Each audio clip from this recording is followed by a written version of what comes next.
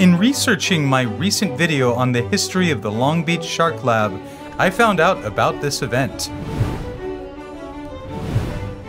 I really wanted one of those t-shirts, but the cool designs were only in the kids' sizes. At the drone table, I felt that the young man wasn't feeling the spiritual kinship that I was.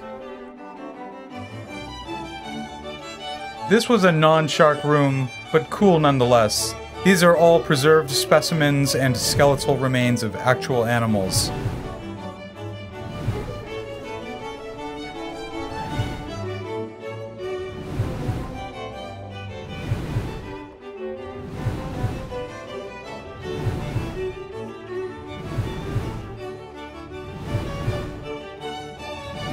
I think the rhinoceros and the walrus are my favorites. The Shark Lab itself is neat, but is nothing like the excitement of the wild ocean. There are little shark tanks, fish, and sea stars. And here is their Shark Lab boat, as seen on TV specials like National Geographic's Sky Sharks. This was another room of fascinating specimens.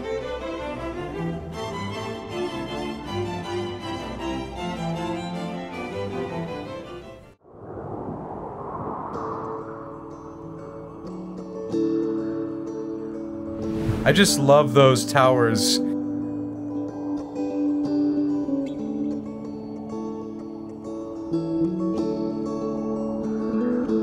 And there is that iconic blue pyramid where sports events take place.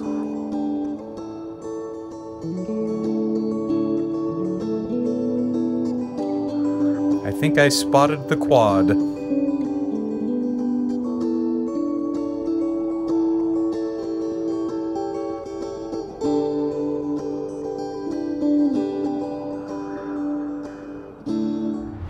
The underwater vehicle is the next thing I wish came to the general public.